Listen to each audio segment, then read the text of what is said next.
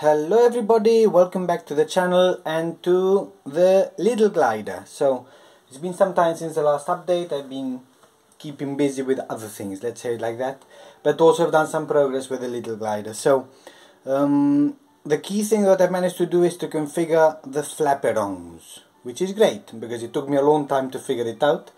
But not only that, I've done a little bit of improvements. I've put magnets onto the cockpit. I won't put it on now because the battery is hanging outside, so I'm hoping that like that the cockpit is safe on. I probably will still keep the rubber band on it just in case. I don't want to lose the canopy and the battery cover. I've also had issues with the rudder, that it somehow gets loose, so I still want to improve it a little bit. And another challenge that I have is that sometimes the elevator gets stuck. I think now is the moment that the elevator actually has jammed, and that what I have to do then is to somehow force the servo a little bit that it unjams. Now this is very bad, of course, especially if it happens in the air, so it could spell disaster, DIS and so on. So a little bit of improvements there, but the big thing that I've managed to do is to configure the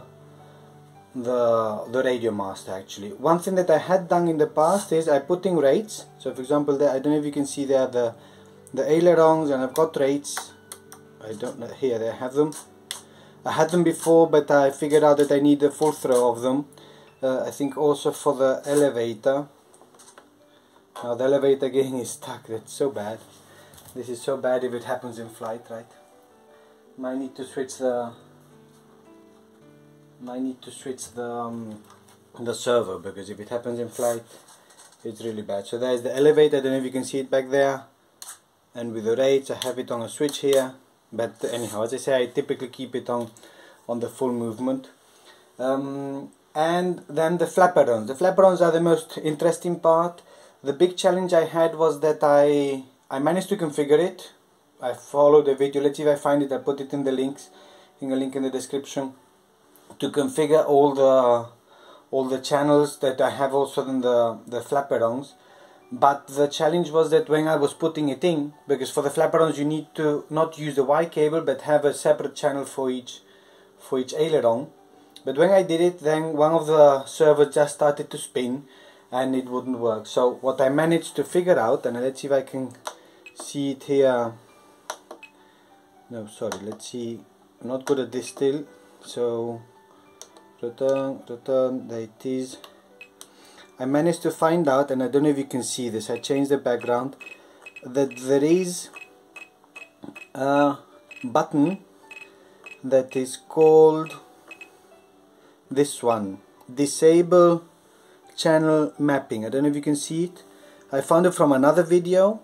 Basically it does not force the configuration of the aileron, elevator, throttle and rudder.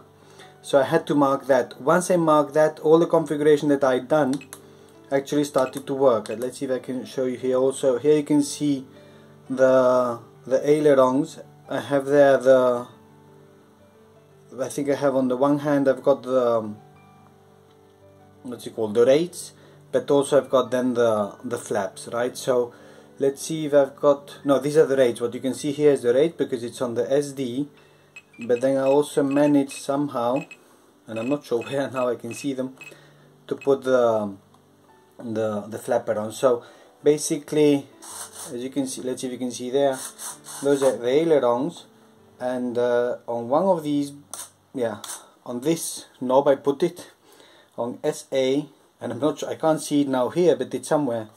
It's got to be somewhere. SA, SE, what does SE do? Maybe that's SE actually, yes. So it's on this, on the mixes, SE. If I flip this, then the ailerons go down, acting as flaps a little bit, and I've got two positions, right? So one quite drastic probably would be enough, and still with a bit of throw, and then one that I think goes pretty much to almost all the throw. I think I put it at, what is it?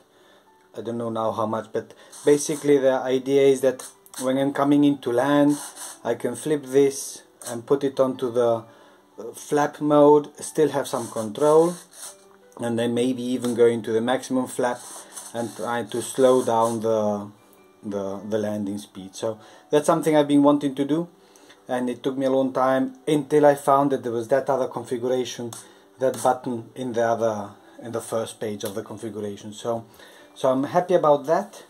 And then other than that, I think that's pretty much it, right? Some improvements, as I say, on the radar. I still need to improve it a little bit, and then other than that, what I have to do is to figure out how to get it to fly. Ah yeah, one more thing that I also found in another video is that I turned the engine off.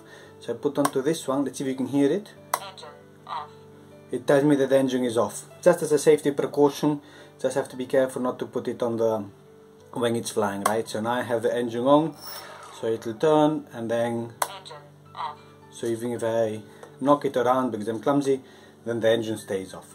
So a bit of a safety precaution there. Probably other things that can be done, lots of, no, not probably, for sure, a lot of other things that can be done. So trying to discover the radio part, and as I mentioned, now I have to wait for relatively good weather, low wind, and try to fly it again and try the Flaperons. In any case, I leave it there. Thank you everybody for following along and all your comments and tips and tricks, and I'll see you next time.